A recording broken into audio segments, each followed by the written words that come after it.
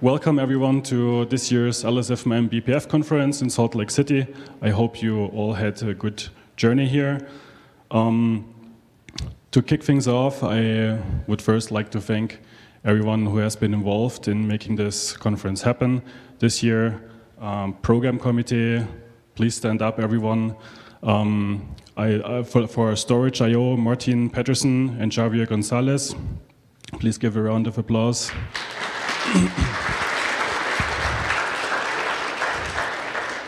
For file systems, Amir Goldstein and Jan Kara.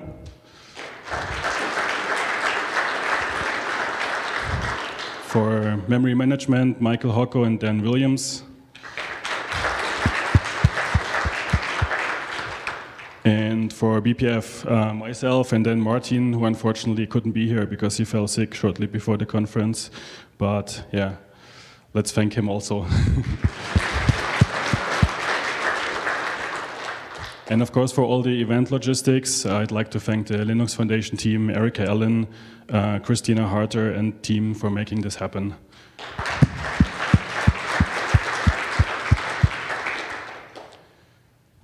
And of course, our sponsors. So without them, the conference wouldn't be happening.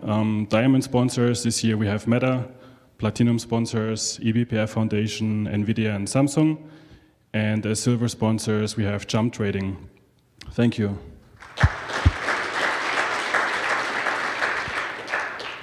So a little bit about the logistics for this event. So again, we have a hybrid event. Like last year, we have 140 developers participating, and there's also a virtual component. So basically, when you have your sessions, the AV team automatically relays things to Zoom so that the remote participants can also discuss.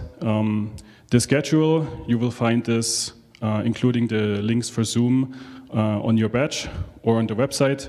There's a QR code for the badge where you can access. The Zoom password is Linux 1991 for those participating. And very important, if you speak, please use the microphones so that the remote participants can also hear you. The session leads, they will monitor what's happening in Zoom, if there are questions or discussions, and loop people in when needed. One thing that is important, and just to point this out, for the Storage.io track, so we discussed with the sessions lead there, everything is off record. So there will be no videos published on YouTube afterwards or LWN publications. For the other tracks, if needed, please talk to your session leads that something should be off record. And after the conference, we can gather all the sessions that should not be published, just that you are aware. Yeah, and be kind to each other, keep things technical and productive. Some miscellaneous bits, so each day there's a breakfast from the conference provided, same as lunch. At the end of each day there's a small slot for lightning talks, if you want to give one. And yeah, for Monday there's an evening event, and Tuesday and Wednesday dinner is on your own. Group photo will also be today, 6:30 after the lightning talks. So yeah, please stick around for that. Yeah. For the evening event, bring photo ID. Yeah, exactly. Yes, absolutely.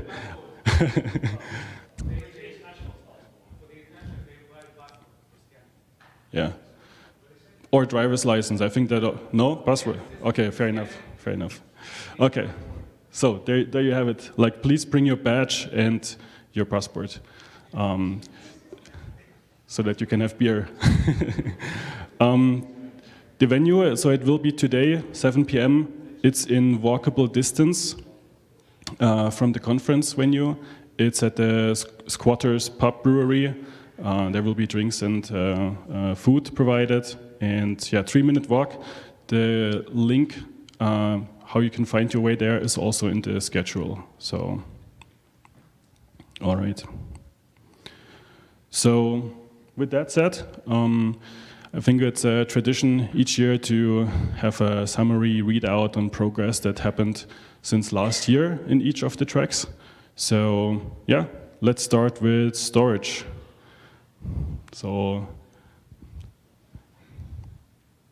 all right.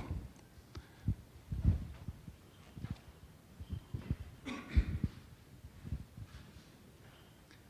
have a list? I brought some notes. Okay.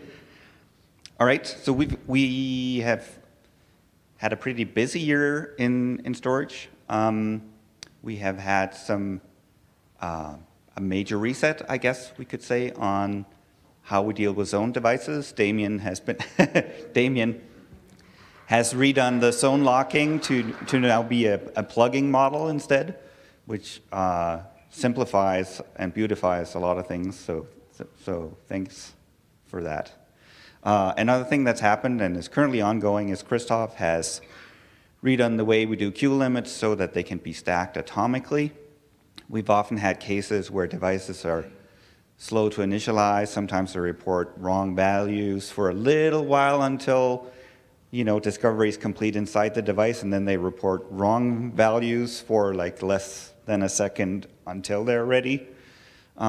So we've had all these hacks in the stack that hopefully in 6.11 are going to completely go away, so that the stacking will be atomic and will not end up with intermediate state while devices are being initialized. Yeah, so we also have had some work from Bart, bringing back the red hints, specifically for SCSI and UFS. And that's something that came up from last year too. Coming also from last year, things that didn't actually move forward. We had some discussions on peer-to-peer and computational storage, and that doesn't seem to have moved forward much. That's Bates talked a lot about it last year, but we haven't seen so many patches. We've seen some block stack performance that Keith was doing, and then now it has primarily going to the meta buffers and going to the pass-through meta IO. Last year, we also had some work on live migration that was, if you ask me, maybe a little bit too early to bring to this forum, but at least from a standards perspective, things are moving forward, and I think we would expect probably not to discuss a lot this year about it, but probably hitting the mailing list pretty soon. So if folks are interested, I think that's also a good venue.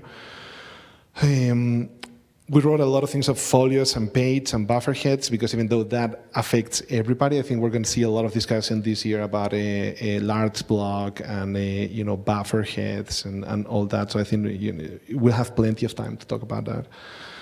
And then the last thing we wrote about, and that is also related with atomic work that John Gary is doing. So everything is kind of coming together this year. And then we had a copy offload that we also discussed last year. There were some number of patches hitting the list, not that much progress, but I think this year we're going to try to wrap it up. Did I forget anything else? I think that's it. I mean, it wouldn't be LSF without a session on copy offload, so,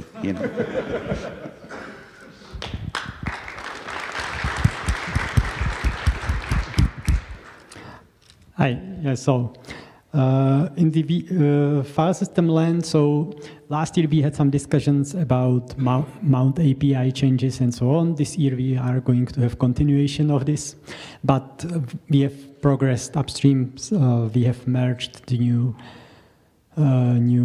way for the user space to actually discover mounted devices. Miklos was writing that. And we have like a couple new additions to the mount API, so there things are progressing well, I would say. We have also, we are going to have statics discussion this year. That's kind of recurring topic. So that we'll see what we will arrive at there. Regarding discussions about old and new file system, that's one of the long-standing topics as well. So last year we were discussing about Bcache FS that got merged actually during the year. So this is kind of success item, I would say. Regarding deprecation, at the end of this year, we are removing Riser FS, so that's kind of that's kind of success as well. But yeah, we want more, so this discussion is going to continue, I guess. We'll have our maintenance session about file system, and we'll be also discussing some topics around Rust in the file system layer, and so on. And also we have some new file systems arriving as usual, like FAMFS was proposed recently, and some other topics. So yeah, it's never-ending story. With IOMAP, we have been doing some changes. We have actual documentation now for IOMAP, thanks to Ritesh. So so that's good as well.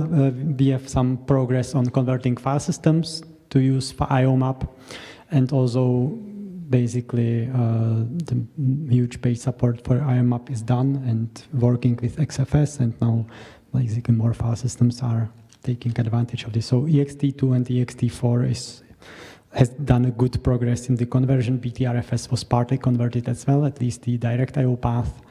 So yeah, progress is made. But it's like, I guess 10 years from now, we will still be discussing which file systems we are missing to convert. So yeah, these will be topics also this year as well, I believe. Then last year we had also discussions about K-thread freezer APIs, but I think no progress was made in that area. And last but not least, the atomic writes are a recurring topic. We were discussing it last year. Now there was a lot of activity around this, but nothing is merged yet, as far as I know, at least in file system land. But so we will be, there are, let's say, we are still not in full agreement how to do this. So this is going to happen again this year. And with that, I'll hand over to Amer. Yeah, thanks. I think John covered the most the big stuff. Okay. I grew. A few other things that were discussed last year. There's a topic of, I called it mostly pass-through file systems. Under this category, it's Fuse. Fuse BPF was discussed here last year, and we've made some progress with Fuse pass-through, not with BPF specifically, but it's not abandoned. Still working on that. And FA Notify is the other implementation for mostly pass-through file system. I'm going to talk about it. I'll do an update tomorrow, I think. Mounting images. We had a topic last year. We discussed ComposeFS and something and areas and topics around this area, and other topics that are meant to provide a solution for how to mount images that are, well, not verified, not safe, and the proposal that was here last year, ComposeFS, was merged. It's functional. I think it's being used, and also other systems like Systemd are now supporting mount of images by unprivileged users, by trusting a signature of the image, which is, I think it's an exciting direction. We had discussions over the past several years about testing file systems, and specifically for backporting fixes to stable kernels. And we had a session last year. We presented the rather new model of maintainership for XFS with maintainers for each LTS version. And this year we're going to have a continuing session about that from Leah, from one of the maintainers. And we have two other, or four if you include me, LTS XFS maintainers here to discuss these things. And other file system testing related, like KDevOps and other improvements have been discussed before and will be discussed again. Yeah, that's the most things that I have. One thing that we discussed last year in the NFS buff was iversion, Jeff's iversion. We discussed it last year. There was progress, and then back to square one. So we're going to rediscuss it again, hopefully, to a better outcome.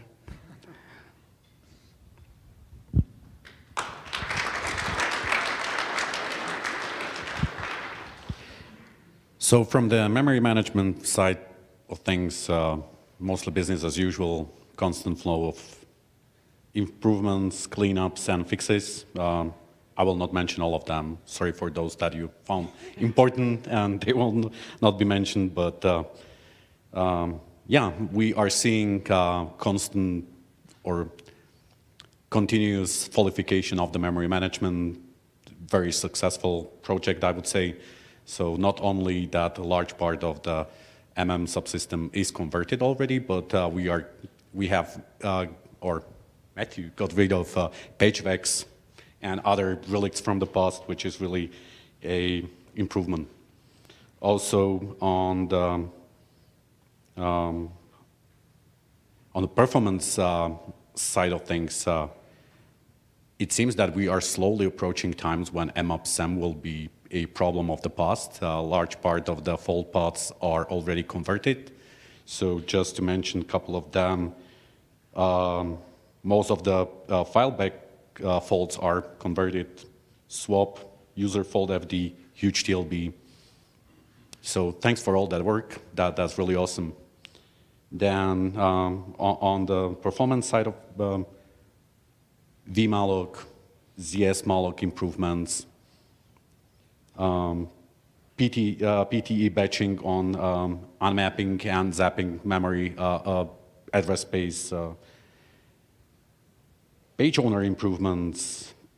On THP side, we are seeing more and more of the multi-size THP work coming mostly from the ARM world with continuous or contiguous PTEs, but I think that this will be shaping the future of the anonymous memory faulting outside of the ARM realm. On the memory tiering side, we have a weighted interleaving interface to increase the throughput. Yeah, what else do we have here? Yeah, we got rid of the slab allocator. That's probably the biggest and direct improvement coming out from the LSFMM last year, because the allocator was deprecated shortly after the conference and dropped just recently. So we are currently only with a single slab allocator. Hopefully that will stay that way for some time. And yeah, I guess that's those biggest highlights that I could find. Yeah, and Damon is just growing its feature set over time. We'll hear much more during the conference. We'll also talk more about memory tiering and CXL and other technologies. So, yeah, so segueing up from that to some of the CXL updates. So CXL subsystems kind of continued to mature.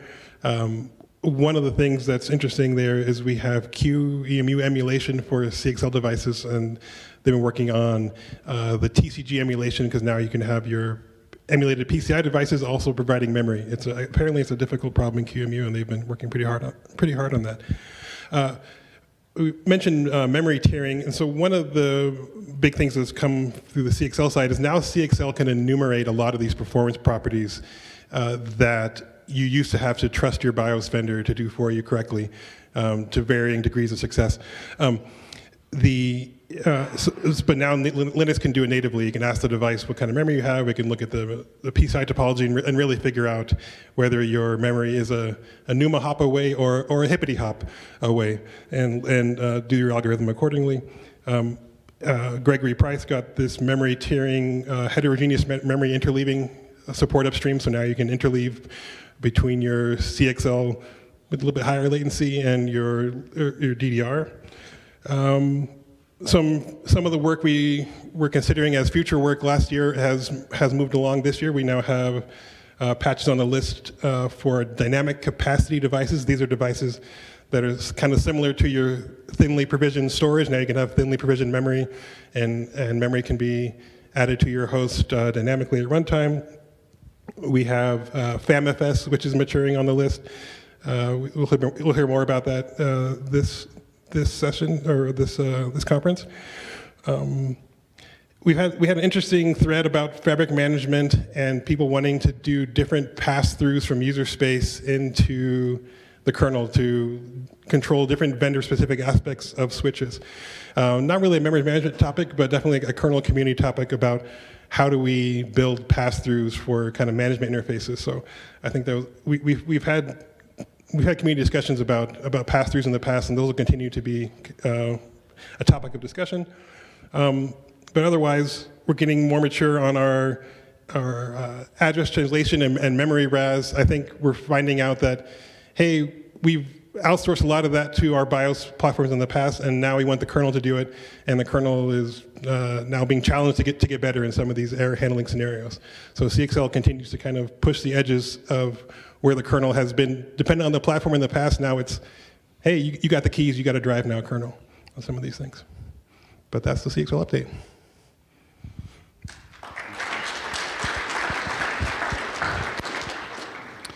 All right, so from the BPF side, I'd like to first go a bit into the core infrastructure, also outside of the kernel. So there has been a lot of progress on the BPF GCC backend to be on par with LVM, to get all the BPF self-tests running that we have in the kernel. BPF instruction set standardization document, so that's in its final stage.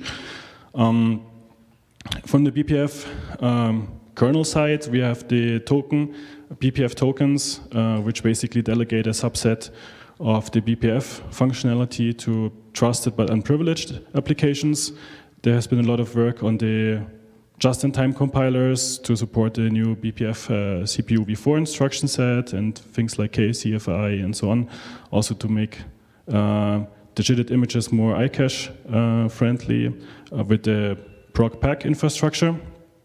BPF Arena, that has been a big feature, which is basically to implement a sparse shared memory region between BPF programs and user space applications, and that's useful to implement things like in-kernel accelerators. The BPF verifier side has seen a ton of improvements since last year. What I like in particular is that also academia has found really interest in the verifier. So there have been folks from universities who are looking into formal verification. They have a tool which is called ACNI, and that basically takes the kernel code from the verifier almost as is and runs it through their formal verification. So that has been, they have also submitted a couple of patches to improve things on that record. So in general, also the register bound tracking support and has seen improvements. We got assertions and exceptions in BPF programs, open-coded iterators to make it easier to iterate through a set of objects in the BPF program. The BPF timers, they have landed since last year, as well as more recently, BPF work queues for deferring events in BPF program. And K-funcs, so there has been progress on availability detection work, so that applications can see whether some of the K-funcs are on the underlying kernel or not. BPF upstream CI, so that's super critical. Basically, for every single patch that lands on the BPF mailing list, they go through an extensive set of tests. So I think by now we're like much beyond 1,000 test cases. That has seen a lot of new test coverage over the year, given every feature also has to come with a set of tests. And recently, like throughout the last year, there also have been benchmarks, in particular around the tracing, so for K-probes, U-probes, to see like how efficient are the attach points, and so that we can look into improving the performance overhead for them. Then in the area of networking, we've merged TCX and NetKit, so that's basically a more efficient way for containers or Kubernetes pods to do networking with BPF to basically get them into the same performance and latency characteristics as applications in the host.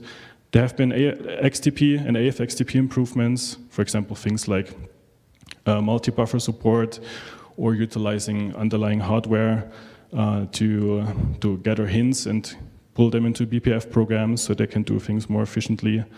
IPsec, so there have been K-funcs to better integrate with IPsec and to make it more scalable.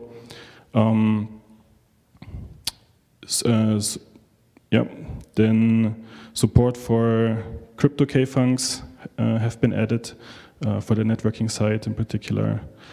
Then on the tracing area, so we have multi-uprobe BPF links for attaching multiple uprobes and USDT probes efficiently.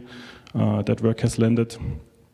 BPF-K probes, multi-link in session mode, so that's quite useful for things like BPF trace, where you attach programs on entry and exit, and you can then decide whether you want to execute the one on exit and share cookies with that, and so on.